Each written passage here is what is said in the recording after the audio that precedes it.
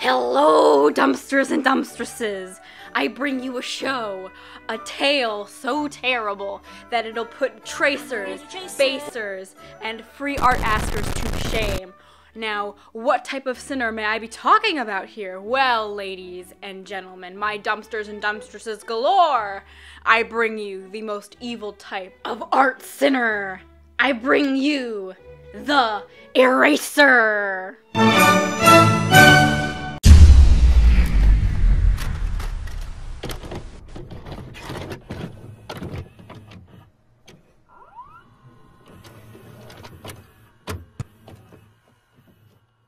Now, I'm not talking about your classic dollar store pink eraser. No.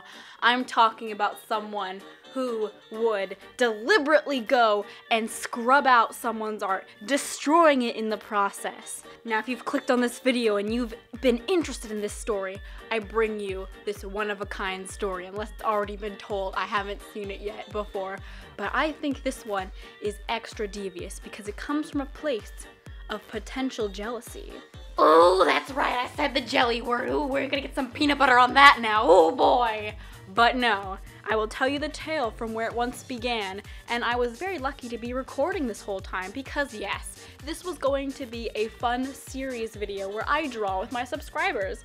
So to the beginning, to get some background on this, I had seen a post by Pasta. So Pasta made a post.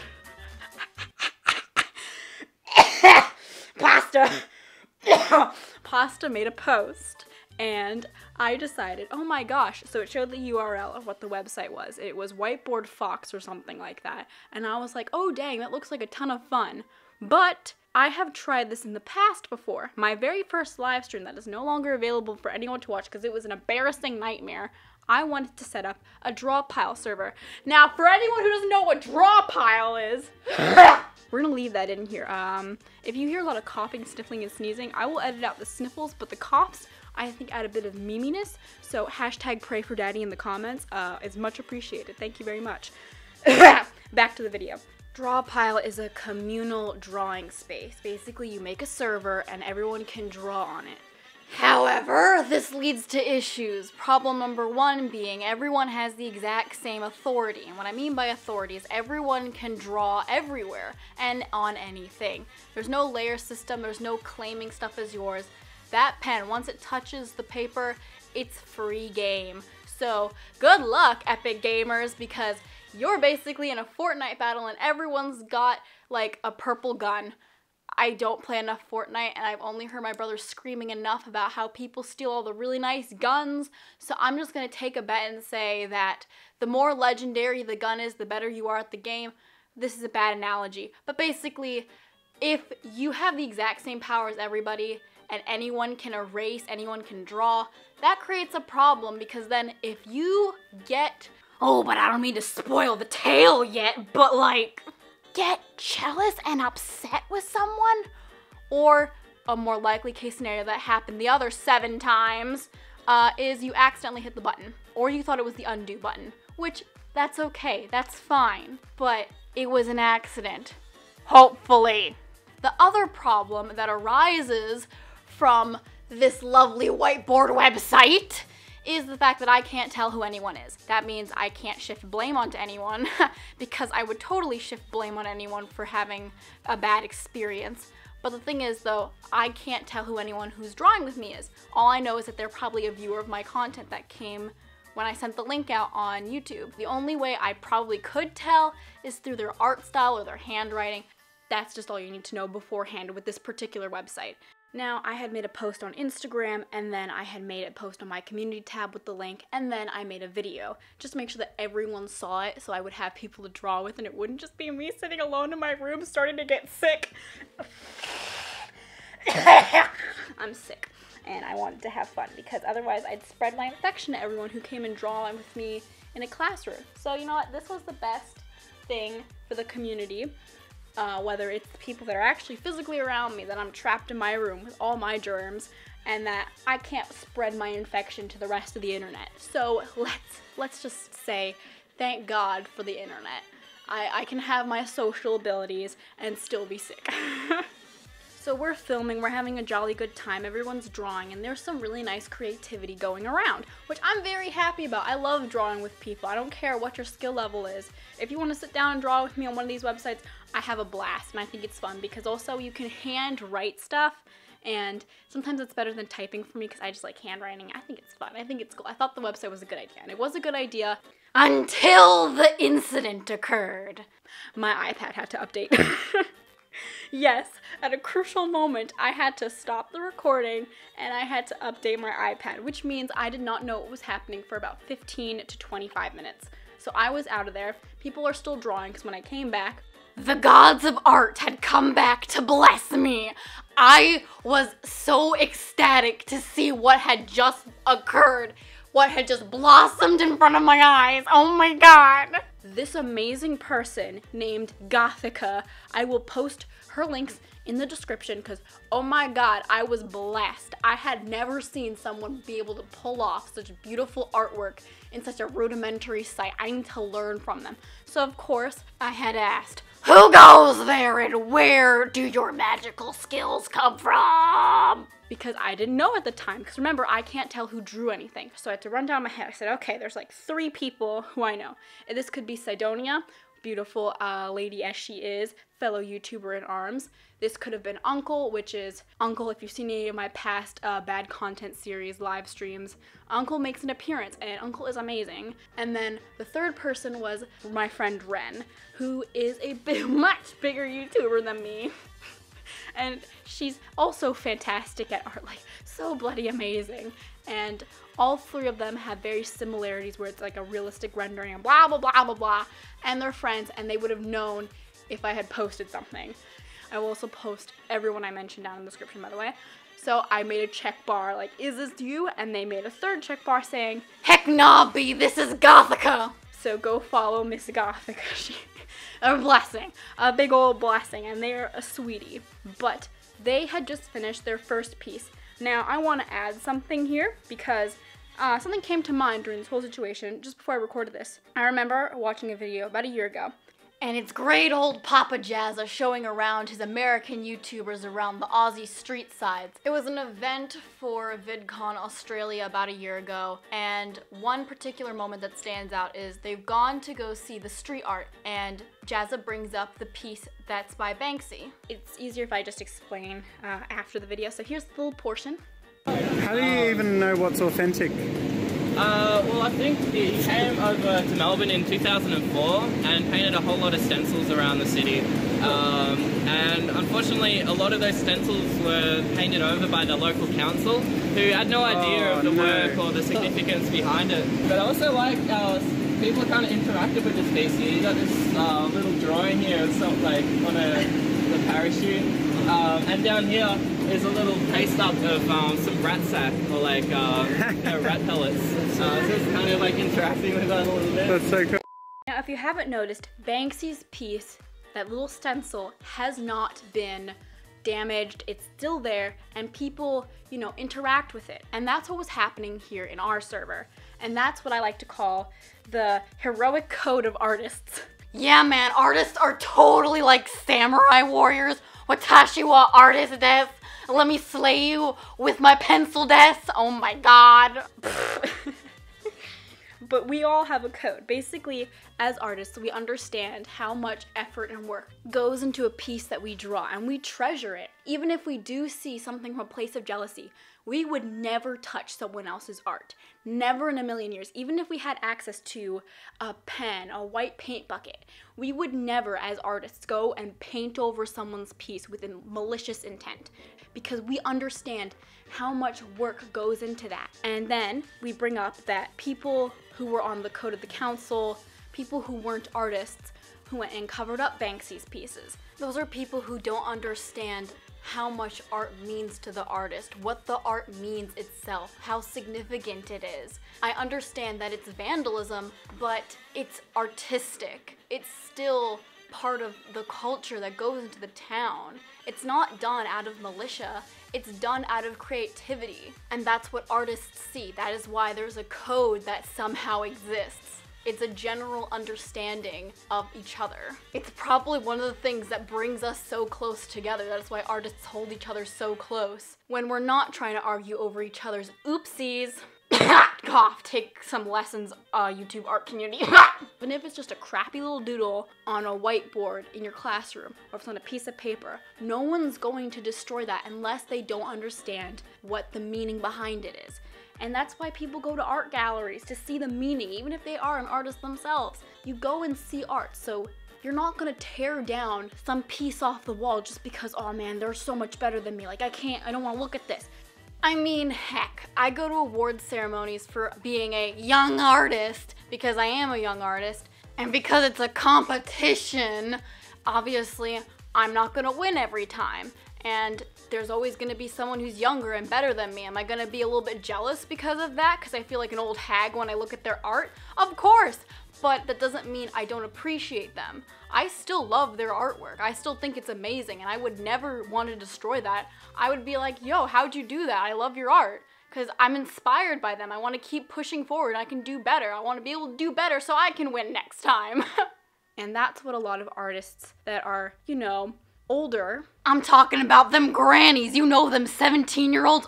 Damn, they gonna be in that retirement house for a long time. You know those 16-year-olds? Yeah, they're about to retire. They're about to hand in their social security number. You know what? It's us elderlies that gotta put in the youths in place. What about that saying, what's up my fellow youths? Nah. It's what's up my fellow elders? Papa bless. And I say older because I have to make the assumption that it's because as someone who's older, you learn to control things better. And normally we blame a lot of things on children because they are not as developed as us. So that is why I'm going to make the assumption, and I'm going to say assumption, that this was a child. So after my good old artist friend, my homie Gothica, my genius in arms, she starts working on her next masterpiece. But you want to know? You know, she's working on it. You know, I ask her the question. Everything's going smoothly. And then chaos ensues.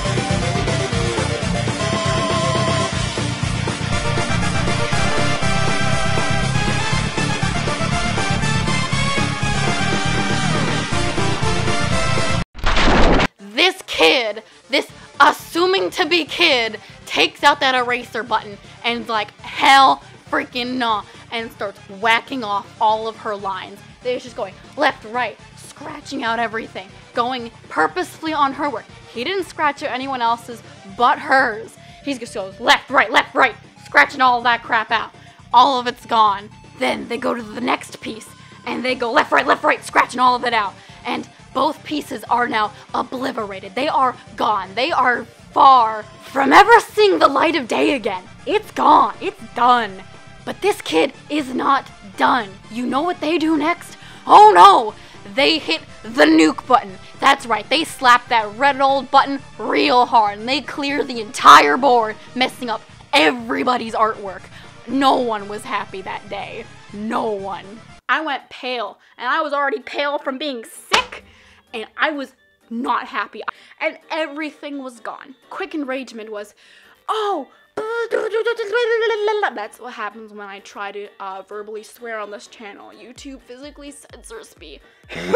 YouTube's infected me. I gotta stay family-friendly meme content over here, guys. Now, going back to problem number 2, due to the problem of anonymity on this website, the fact that I can't tell who did what, that means I cannot tell you who did this. I have no clue, unless they want to come forth and apologize in the comments, but otherwise I have no idea who did it. The only thing I can know for sure is that they are definitely a viewer of my content. That's the only thing I can tell you. I cannot 100% guarantee that I know that they are a child. I have to make the assumption that they are a younger viewer and who was jealous based on the actions that they did. I do not know who this person is. I just need to state that. I understand that sometimes we like to, you know, vandalize each other's art a little bit. You saw me doing that, but I would always undo. I would never erase it. It was just a funny haha. Now this is where I go nut bananas on people like this. I can't stand people who would go out of their way to destroy other people's artwork. I can understand stealing it. I can see the mindset. Do I support it? God, no. But I can see the mindset of wanting to claim someone's art that's yours so you feel the satisfaction of being praised. But there's no praise in this. It's not like you're tracing. It's not like you're stealing. You're destroying someone's art so that if you can't have that, no one can. There's no positivity in that anywhere. Not to say that any form of those things have any positivity. What I mean by positivity is there's no positive reward in any way, shape, or form. You're not gonna get compliments. You're not gonna trick anybody. You're not getting any money out of it. You're not deceiving anyone. You're just destroying the artist and you're destroying yourself. There's no winning in a situation like that. It's completely lose-lose. And it's probably one of the most hurtful mindsets anyone can have. And my advice for anyone who has this bloody destructive mindset that's horrible for everyone around you is to do yourself a favor and step away from the social media, step away from the paper, step away from everything, and just give yourself time to breathe and then step towards practicing and drawing on your own time. Don't look at other people, just keep practicing until you feel more confident in your skills, because otherwise you're gonna keep having the same extreme reaction. So take your chill pill, dude, and go study in the corner. It's not like you're alone in this thought process. Everyone gets jealous, but you just need to be able to step back and not react so badly. That's the whole thing you need to avoid. You don't want to act on the reaction. You can think it in your head, but it's a bubble thought. It is a bubble thought, and you do not let that bubble thought pop or leave your brain. As Elsa would say, you let it go. And it's not like I don't understand the concept of jealousy. Hell no, I can be a PB and J sandwich all the freaking time looking at all these amazing artists at Instagram, especially when they put their freaking age in the title, like, oh, I'm 15, I drew this. I'm like, excuse me? Like, of course I'm gonna be like a little bit jealous, and that little demon says, in the back of my head, is gonna say to me, you should have practiced more, you should have done better. You know, like, you're never gonna be as good at them in a million years. But you know what? I keep sitting my butt down and practicing, and I keep working on my stuff, and I keep trying to present it to people to be like, hey, could I do better? What can I do better? How can I speed up that process? How do I do better in a better amount of time? How do I become like these people? And that is the mindset you should have. You should be wanting to improve yourself, not being wanting to take other people down. That's what I have to say about that. That's my PSA. That's my freaking TED Talk again. Does every video I need to have for like the past 6 videos need a TED Talk? I swear to bejeebus. Oh yeah, by the way, if you're interested in what Gothica has to say about this, let her rip, lady. Hey, it's your girl Gothica413, and here to release an official statement over the whiteboard incident that happened a couple days ago. I was wronged, and I was hurt, and I was silenced. It was very crushing to know that there are people out there that will erase your art. The hard work you've done, they'll just take it away from you. I joined a really great YouTuber's little live drawing thing. Oh my god, how dare you call my live stream little? I swear to God, it was the biggest thing next to Jake Paul. Something like that, and I think I drew a character, Pico from Boku no Pico or something like that, and someone came out of nowhere after I was done drawing it, and they started scribbling over it, and then they erased it. And the way I responded, like any other human being would respond, I said, let me serve you bitch lasagna. Bitch lasagna, bitch lasagna. They didn't like that. They didn't like that at all. They erased the entire board. Everyone's work was gone. And I just have one thing to ask. Why did you do it? Why did you crush my dreams? Why did you hurt me like this? Like, honestly, you can catch me outside. I know I may be 5'2", weak and small, you know, but I have feelings, and you could probably hurt me. You could probably beat me up. But on a serious note, you shouldn't like erase people's drawings if you're jealous or whatever. I don't know why you did it, but honestly, it was stupid and immature, and you lucky it was anonymous, because we wouldn't like you. I wouldn't like you. No one likes that kind of behavior. It's very just immature, and you should probably apologize. Yeah, you should apologize to me, and tell me I'm great. On a serious note, not cool. I'm not too mad about it, to be honest. I'm not too upset. I mean, it was annoying because I didn't get to save it. I didn't get to do anything with it. I actually really liked the way it was coming out. But since I'm a very skilled artist, I'm pretty sure I can make it again. Because you're not going to stop me from drawing, buddy. I'll tell you that. Well, that was a message for me and my response. Not that... I'm not really good at talking. It's not my thing. A little unscripted here and there. But here you go. And back to the video. That's probably playing before I started talking. I rate this formal statement 10 out of 10. Would want this statement again. Okay, continuing on with the video, just as Miss Gothica said. I've gone like 15 minutes without coughing, and everything is pouring out of me. Again, hashtag pray for daddy in the comments. I'm trying my best here, guys. I'm still sick, I still have the flu, and I appreciate every single one of you for listening to this video and feeling the need to be like, hey, I like you. And if this video comes out and I've already hit 2K, thank you for the 2,000 of you that appreciate me enough to be like, yo, I'm gonna drop a subscribe on that. Thank you. Now, excuse me, I need to go sit in my freaking bed because I'm tired and I'm sick and I have a headache and I'm still dying. Hashtag pray for daddy. This is Wichit signing out. Bye bye.